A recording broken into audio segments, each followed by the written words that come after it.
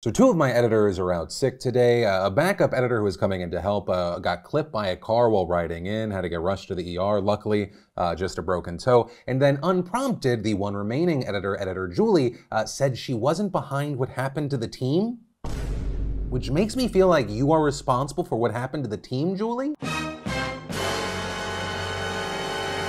Which one, not cool, Julie, but also two, I kind of respect the hustle. Passion's important, but maybe we direct it in a more positive place. But yeah, I guess that's kind of in a roundabout way of saying today's show might be a little bit shorter. And then two, I guess because I might have to hire more editors, at least at a faster pace than Julie can take them out. I want to give you one final reminder that today is the last day you can get in on the Thanksgiving Christmas drop over at beautifulbastard.com. Emotionally exhausted, one day we'll all be skeletons, split, awesome embroidered designs, any and all the good stuff I've been showing you for a week now, all going away at midnight tonight. But with all that said and joking aside, welcome back to the Philip DeFranco Show. Hit that like button if you want to support some common sense news coverage and or you just want to give editor Julie some props for putting the show on her back today. But let's just jump into it. You know, the first thing that we're going to talk about today is this crazy controversy and debate regarding MrBeast and his now absolutely massive Squid Game video. And if you watched last Wednesday's Philip DeFranco Show, you know I was very excited for this video. I said it's kind of the YouTube equivalent of a big blockbuster Thanksgiving weekend release, saying how it really highlights how independent creators these days can go from several years ago recording a random video in their room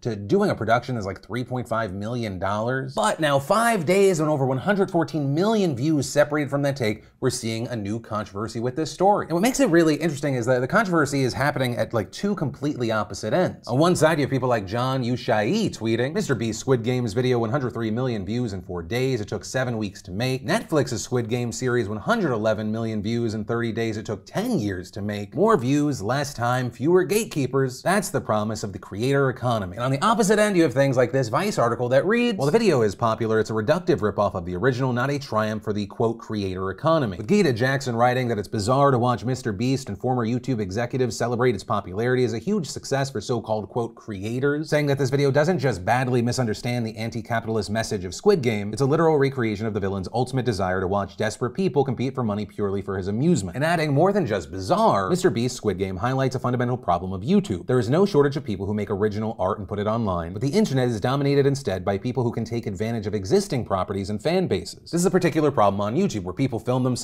literally reacting to things or laughing at other people's memes and making a lot of money off of it. This video is no different from those. Right, and so you have these takes on complete opposite sides of the spectrum, people loving and hating both of those, and personally I think both are flawed. I think the Vice piece is unsurprisingly but annoyingly dismissive of online creators, or what they call so-called creators. And the idea that MrBeast is recreating the villain's ultimate desire of seeing desperate people play for his amusement. Well, one, the main difference is in the show, people die, that's how desperate they are, that's a big part of the commentary. And two, if you have such a problem with it, then cancel all game shows ever. And I also think we need to throw out this idea that if something is not a 100% original piece of work, it's automatically garbage. Art and entertainment, I think, just naturally borrows and steals. And I truly do believe this was an amazing feat to see someone that, once again, 4 or 5 years ago, his videos were like him saying Logan Paul 100,000 times on camera. Based off of the choices he has made over the years, he's now in a place where he can put out this thing. But also, on the other end, I think John's argument is really fucking stupid. Like, one, it just feels weird to compare an original piece of work and an original series with MrBeast video, which pretty much strips out most of the story and just has the gameplay mechanics. Like, there's no MrBeast Squid Game video without the original series Squid Game. Also, to say that the series took 10 years and that Jimmy's took 7 weeks, that's weird. Or the story behind Squid Game is that it took 10 years because he made this piece of work, couldn't get it financed for the longest time, then Netflix came in. But, I mean, using that same kind of thinking, you could argue that MrBeast took 4 to 5 years to make this because that's how long it took him to go from like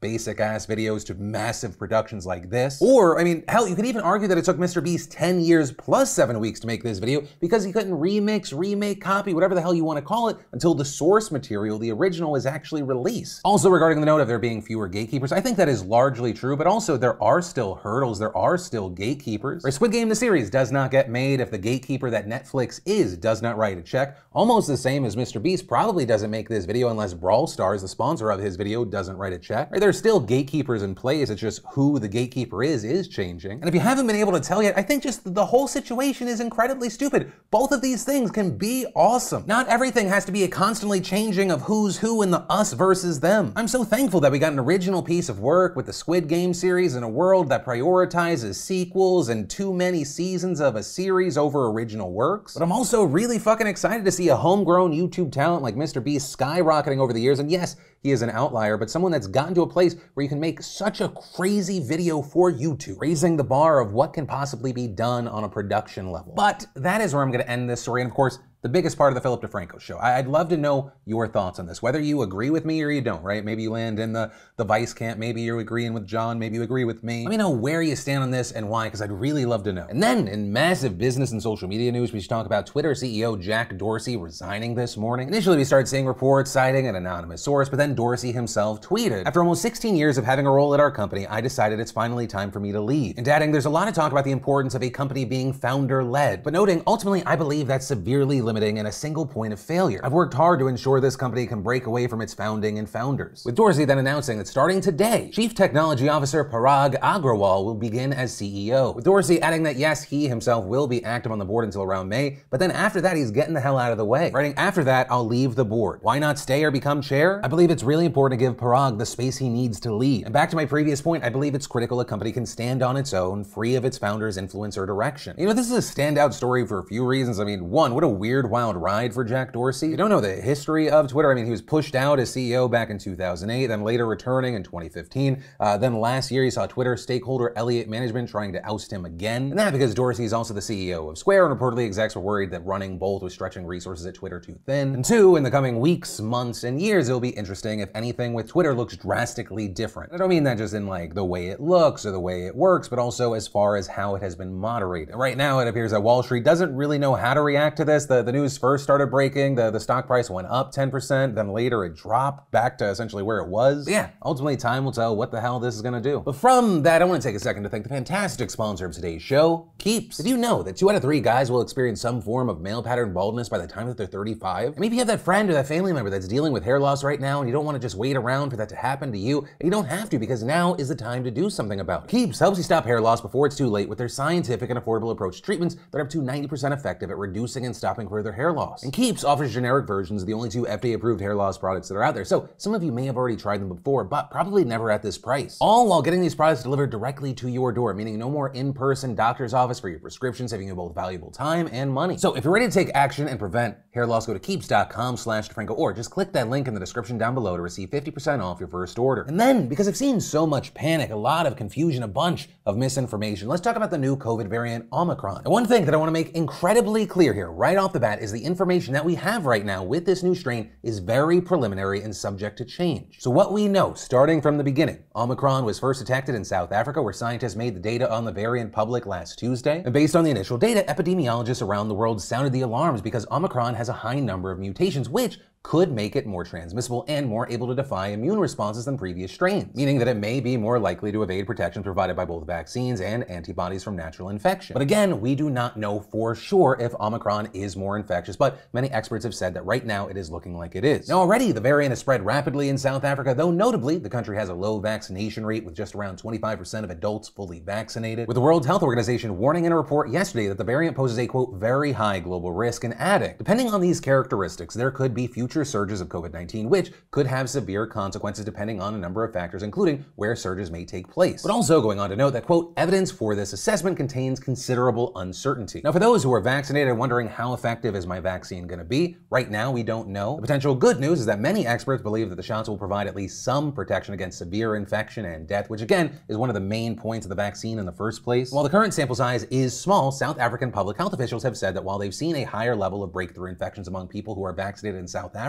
the majority of hospitalizations occurred among those who were not immunized, meaning that current data indicates that vaccines are proving effective. Still, with all of that, vaccine makers are also working to find out how their products protect against Omicron, as well as developing new boosters that anticipate strain mutations and designing Omicron-specific boosters. Another piece of potentially more good than bad news is that so far there are no indications that Omicron causes more severe illness than previous strains. But ultimately, like I keep coming back to, this is very early on. We need more information. We need more time, which is why right now I think one of the most important things to note is do not panic. Be aware. be cautious, pay attention. But don't let this be the thing that makes you kind of throw your hands in the air and give up, or a panic spiral. This is not March of 2020 all over again. As experts have noted, we have vaccines that experts believe will still provide some, if not a lot, of protection against the worst results of COVID. We have tests at the ready that can identify it. We have therapies in place that we know work. Now, as far as where all is this, right now it's been reported in about a dozen countries, including nearly half a dozen European nations, as well as Australia, Israel, Hong Kong, and Canada. But also you have public health experts saying it is very likely that it has spread to a number of countries beyond where it's been detected, with many noting that the first infection in Hong Kong involved a passenger who landed on November 11th, more than 2 weeks ago, as well as the fact that most, but not all, of the cases are tied to travel. But regarding travel, we've seen many countries, including the United States, responding by cutting off travel to southern Africa, other nations going even further like Japan, Israel, and Morocco, banning all foreign visitors, with those efforts then sparking backlash, prompting accusations that Western countries are discriminating against a region that's already suffered vaccine shortages because of wealthy nations hoarding doses in the first place. Many leaders in southern Africa condemning the travel bans, calling them hasty, accusing Western nations of scapegoating countries just because they were quick to provide information about the potentially dangerous new variant. This, including South Africa's health minister, who described the bans as misdirected and draconian. The president of Malawi saying the restrictions amounted to Afrophobia against African nations. And interestingly enough, they're not alone. Many public health experts too have cautioned against the bans, warning that they're too late anyway and could actually make the situation worse in the long run. Pointing to multiple studies have found that travel bans are not actually effective at preventing the spread of COVID, with researchers saying that a travel ban can actually provide a false idea that the virus is being contained, saying that it makes it harder to transport healthcare workers and key resources to countries that are in the most need and can hurt scientific transparency. And instead, many of those experts say that the best way to stop the new variants from emerging is to reduce vaccine inequality and increase transparency, saying these Western vaccine makers are the problem. They're refusing to allow the lower income countries to produce their own vaccines. But to wrap up this story for now, well, unfortunately, we're gonna have to wait and see how all of this